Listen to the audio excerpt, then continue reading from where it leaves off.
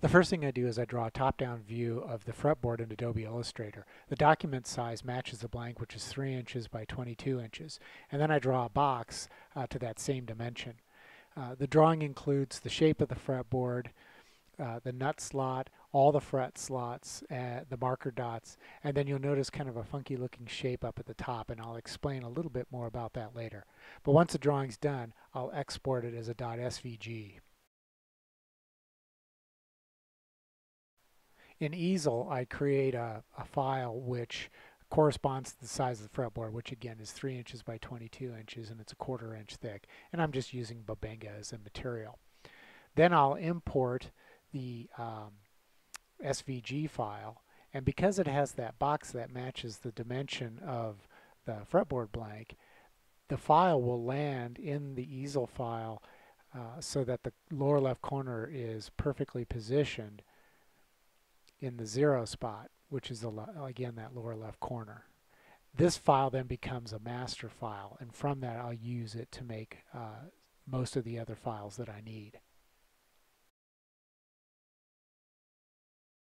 The first file that I'm going to make is for the fret slots. So what I'll do is I'll make a copy of that original master file, and then I'll go in and delete all the elements that I don't need.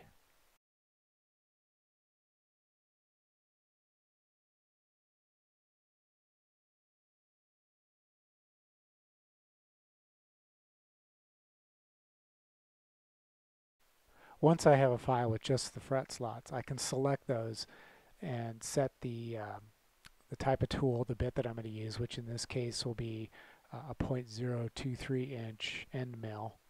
And then I'll set the depth. And what I'll do is I'll make the depth for these slots about 1/8 of an inch deep, which is 0.125 inches.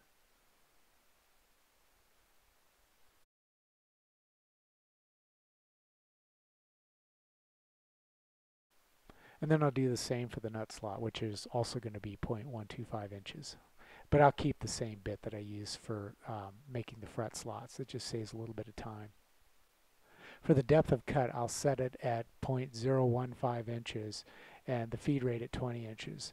That should prevent broken bits. Then I'll check the path to make sure that the bit's going to go where I want it to go.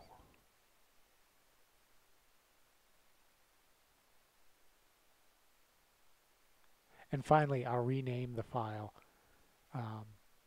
25.5, which corresponds to the scale length fretboard slots.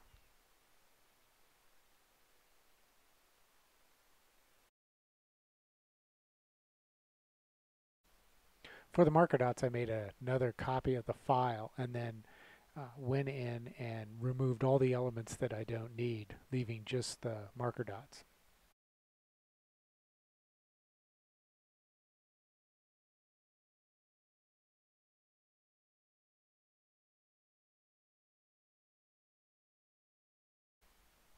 Then I selected the dots and set them to be a fill with a depth of about 1/8 of an inch.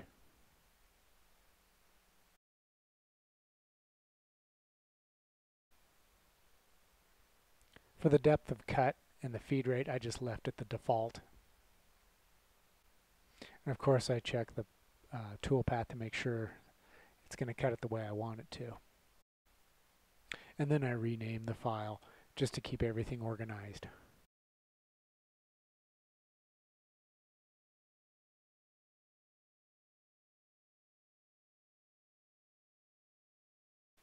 For the shape of the fretboard, I made a final copy of the easel master file, and then I deleted everything except for the outer shape.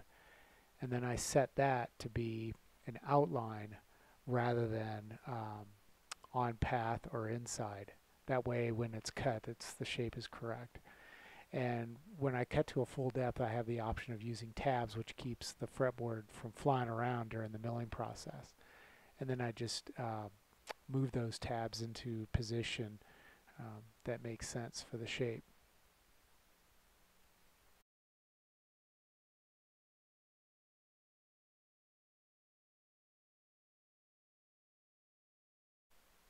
I'm just going to use the same size bit that I used to do the marker dots, which is the 1/8 inch bit, and then I'll keep the depth of plunge and the feed rate, the default setting. Here I'm looking at the actual tool path to see, just to make sure that everything is going to go where I want it to. And finally, I'll rename the file again just to keep things organized.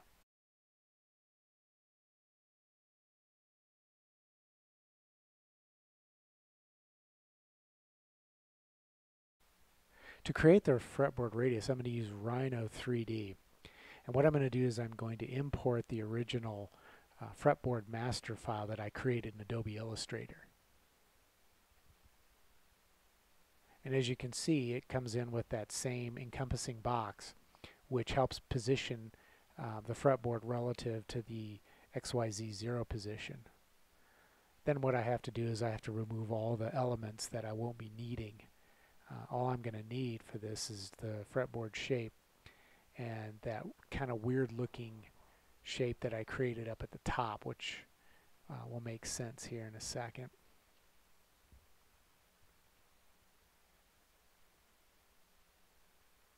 So when I zoom in on this, this is a shape that's going to be used to actually create the solid that has the radius. So what I have to do is rotate that into the correct orientation first.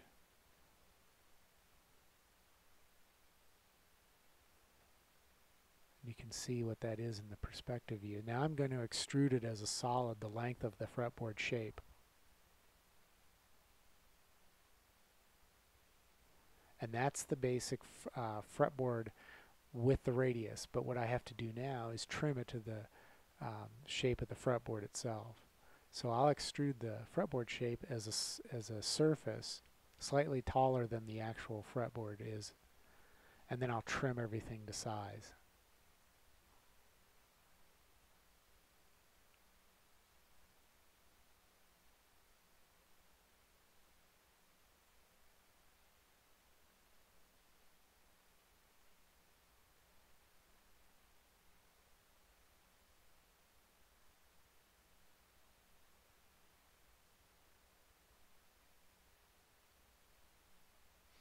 And that's the finished fretboard radius. So next thing I have to do is export it as a .stl file, which is stereolithograph, and that's the format that my CAM program recognizes. I set the tolerance for 0.0001, which is pretty fine, but that gives me a very accurate shape, and then I save it as a binary. The program I'm using for CAM is MeshCam, and what I'll do is I'll import that .stl file.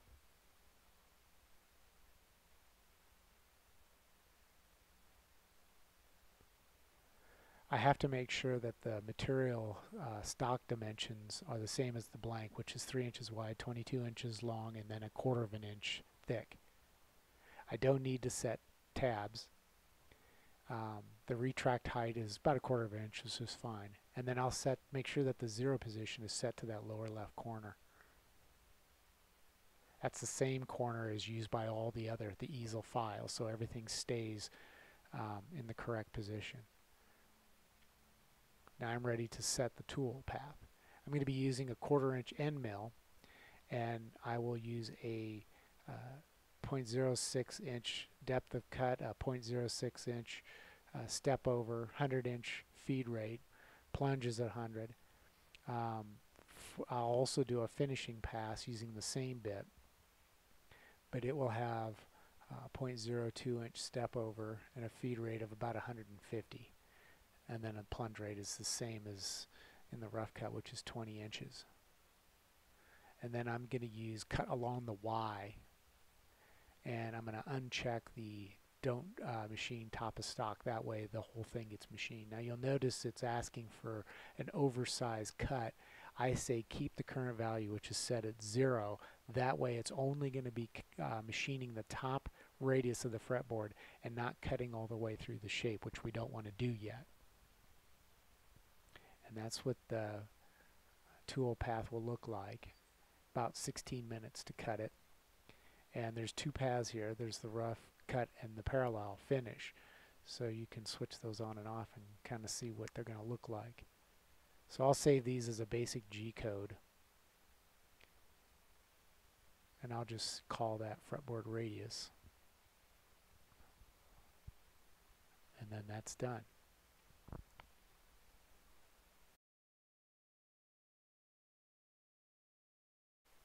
At this point, it's time to start carving on the X-Carve, and I'm not going to show that in this video. But when you attach the blank to the wasteboard, you want to make sure that it's going to stay there, and you're not going to move it during the entire process of performing all these different cuts. And you're also going to need to follow a specific order. And another very important piece is once you set that 0 position for the lower left corner, it has to stay there. You can't move the bit on the X and Y axis. Otherwise, trying to get it back is going to be a real problem. So you want to make sure that it always goes back to that same spot for each cut. So the first file to cut is the fretboard slots, which is done with easel. Then the fret markers are cut also using easel.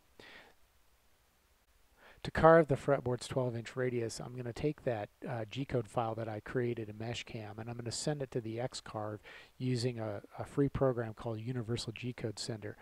And of course, you need to make sure that the 0 position of the bit for Universal G-Code Sender is exactly the same as it was in easel. Otherwise, everything's going to be cut out of alignment. And then finally, we'll go back to easel to cut the fretboard shape. And once again, I'm going to remind you that you need to keep that 0 position exactly the same from easel to G-Code Sender and then back to easel again.